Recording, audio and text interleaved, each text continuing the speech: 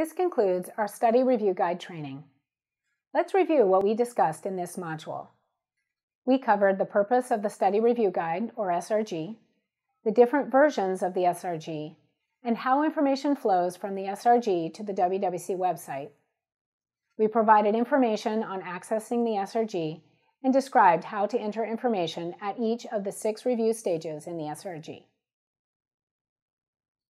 Just a few final reminders. You can access all the resources mentioned in this module through the WWC website, whatworks.ed.gov.